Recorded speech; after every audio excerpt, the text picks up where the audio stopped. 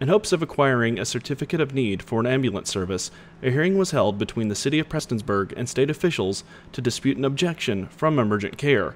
Thursday, we spoke with Prestonsburg Mayor Les Stapleton about the hearing. There's a shortage of personnel out there. There's a shortage of paramedics. There's a shortage of EMTs.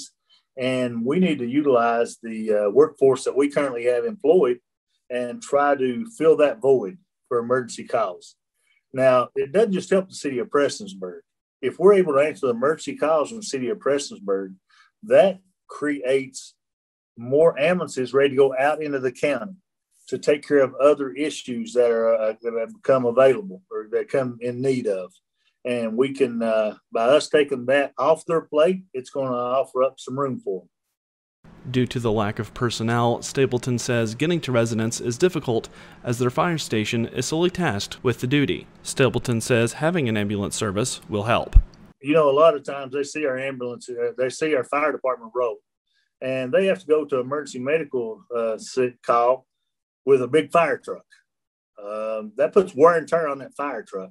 For instance, taking one of our trucks that holds water out, if it sits for a period of time at a scene, there's a chance that pumps could be damaged, gaskets could be damaged. You know, it could affect our be able to use that in a fire when needed.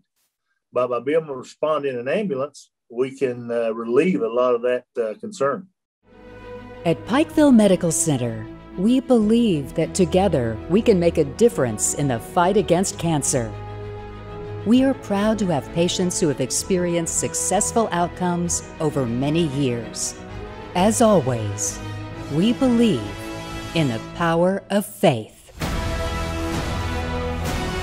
Pikeville Medical Center, where cancer can be defeated. Lastly, if the certificate is acquired, Stapleton says they are ready to take on the role. I hope we get our CON application approved and we're able to move forward. We're ready to take steps as quickly as possible. I know excuse me, the fire department is excited about being able to take on this new service for the city and for the citizens. And, you know, it's all about the well-being of the people that pay our taxes. They pay our salaries. You know, these people are out there, they deserve this. And it's not a want, this is a need. The hearing will continue Friday, January 21st. A decision for the certificate will be made within 60 days. For Mountaintop News, I'm Joel Cordial.